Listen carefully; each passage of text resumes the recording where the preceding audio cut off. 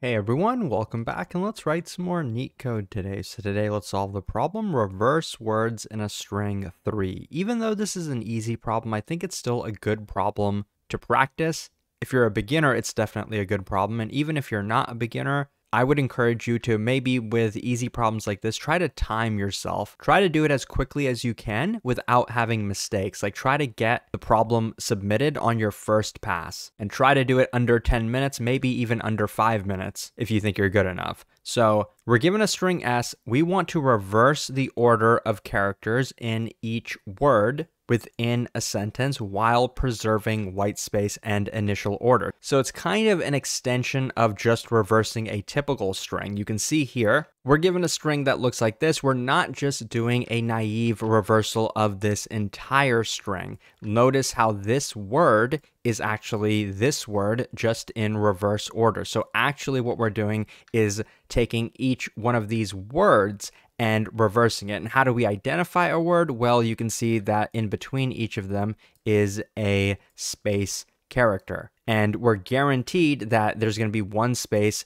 in between each word, and there's not going to be any leading spaces or trailing spaces. So that's the delimiter. The space character is the delimiter. That's simple enough. Now, conceptually, we want to iterate over this array. We want to identify each word. We might even be able to take this input and, theoretically just call like a function called split it into the words, reverse the words, then join the words with a space character in between. Now, that's kind of cheating, at least in my opinion. If you're just using a bunch of helper methods, you're probably not tackling like the essence of the problem. But who knows? Maybe if it's okay with your interviewer, go ahead and do it this way. But doing it the more traditional way, we would basically iterate over each character until we reach the space character. And at that point, we would want to just reverse this. And ideally, we can do it in place. Now, depending on the language you're using, strings are immutable. So at least in Python, what I'm going to do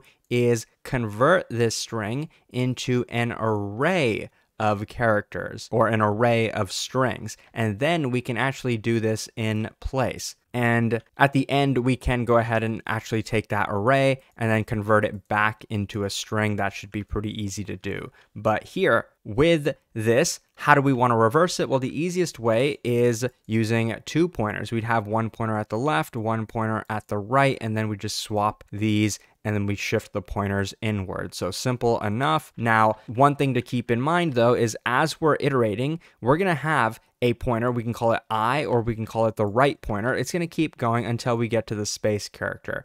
Okay, that's easy. So we know there's a space here. So then we're going to start our right pointer here, like 1 to the left of that. Now, where do we start our left pointer? Well, for that, we have to keep track. Like for the first word, it's simple. Of course, it's going to be at the beginning of the string. There's not going to be any leading spaces over here. But what about the next word? Like over here, now we have a second word called take. Well, one thing we should remember is this is the last spot our space was, so we can put the left pointer here, or we could just take the left pointer and set it to 1 plus this, because we know there's going to be a new word starting over here. And then maybe there's another space character over there, and then we have our right pointer here. And once again, we solve the sub problem. Now, this is the part where I said, try to get the problem solved in your first pass, because actually there are some edge cases. Before you press that submit button, you always want to think about the edge cases that you might be missing. Think about it when we get to the end of the word. What's going to happen? There's no space there, right? But we still want to reverse this. If we are only looking for space characters, we're going to end up not reversing this word. So we're not only looking for space characters, but by the time we reach out of bounds,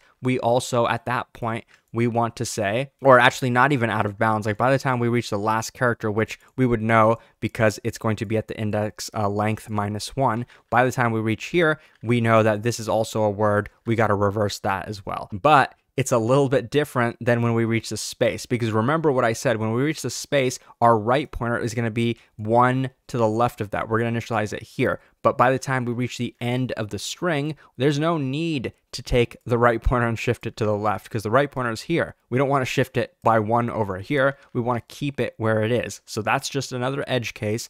It's not super complicated, but you don't know it until you actually dry run through the problem, or at least walk through it in your head. And yeah, eventually you can get good enough at this that probably you'd be able to solve this problem within 5 minutes, and hopefully without having any bugs as well. Though I think like 10 minutes would be pretty good as well. But here we would do the same thing, just reverse this. And by the time we're done with that, we can go ahead and return the output. So time complexity wise, we're really just iterating over the input. We might have to do it a couple times technically because we're iterating over it and then we're reversing each substring. But either way, the big O time complexity is going to be linear, where n is the length of the input string. Technically, if we are converting this into a list, we technically are using extra memory, but generally we don't count the output as memory. Now, technically the list is actually not necessary, but if you don't use the list, you still end up having to use extra memory by just like the string manipulation, by like taking substrings and then manipulating like this entire string. So, you know, depending on how you see it, technically we're using extra memory. We're just kind of getting around the constraints of the language. Okay, now let's code it up. So the first thing I'm going to do, like I said, is just take the string and actually convert it into an array, aka a list. And this is just because if we want to like take some index and reassign it to like another character, we can't really do that with a regular string, but we can do that with an array. So that's why I'm doing this.